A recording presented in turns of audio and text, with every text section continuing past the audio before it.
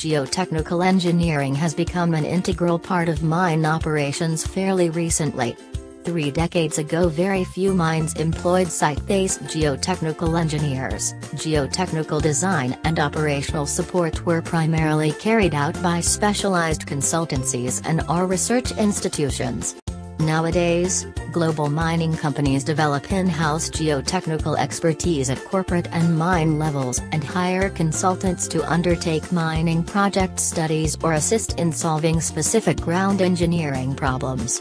This important change was brought about by strict mine safety regulations enacted in 1990, ties and gradual recognition by the mining community of the value of active ground engineering in optimizing mine design and managing the geotechnical risks. While majority of the mining companies have already established geotechnical capabilities, many are yet to develop or upgrade them.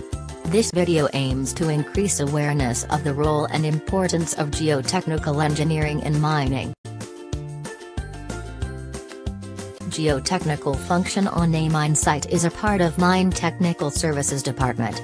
This department consists of several integrated functions and is responsible for strategic mine planning and effective technical guidance of the mining operations. A typical mine technical services setup and key responsibility technical functions are shown in the figure below. It is the role of the site geotechnical engineer to provide ground engineering support to achieve mine production targets and identify opportunities to improve geotechnical aspect of mine design. Also, an important facet of the role is to timely advise the mine management on the need to change the mine design and/or mine plan to address the geotechnical risks. Mine design at a mine project study stage is based on the information available at the time the study is carried out. It is recognized that during this stage there is usually limited detail of the overall rock mass available and that it is necessary to make a number of assumptions.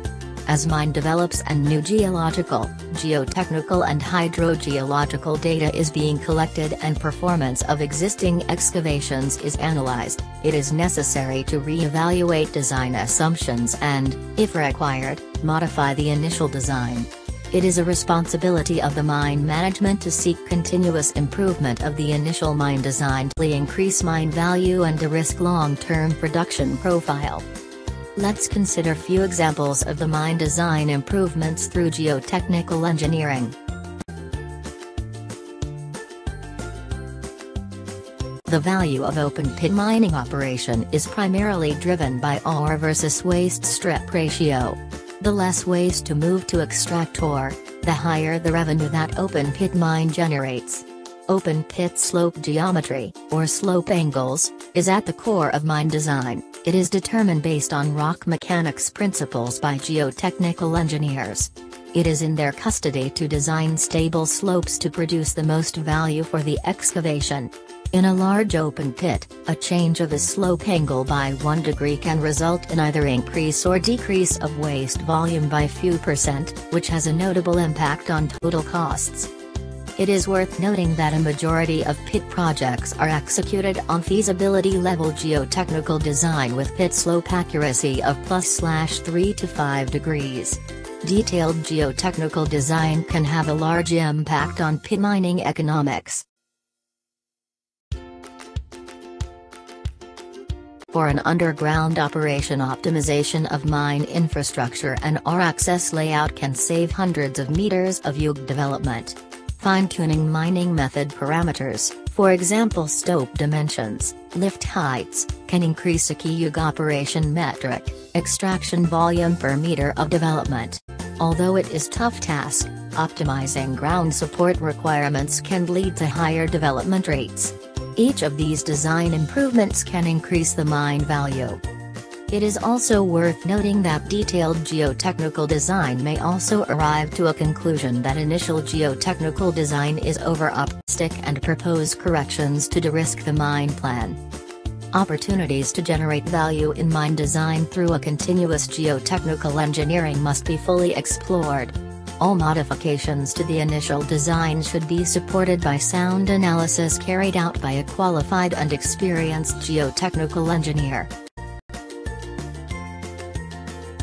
A loss of the ground control due to poor consideration of geotechnical conditions at the design stage and/or a lack of proactive ground engineering during mine operations may lead to failures. Here are some examples. Bench and slope failures. Uncontrolled falls of ground. Uncontrolled subsidence. Uncontrolled caving of go-for stopes. Rock bursts and other seismic events. Pillar failures including crown and sill pillars. Failures of stopes, or passes or shafts. Inrushes of unconsolidated ground or fill or bodies of water.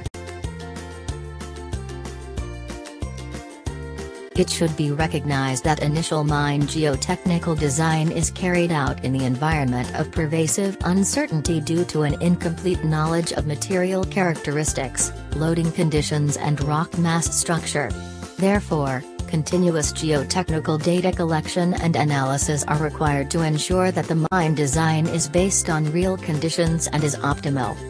Geotechnical uncertainty at the design execution stage should be managed through a site-specific risk management framework, ground control management plan, to prevent unwanted outcomes or, at the minimum, mitigate their consequences to an acceptable level.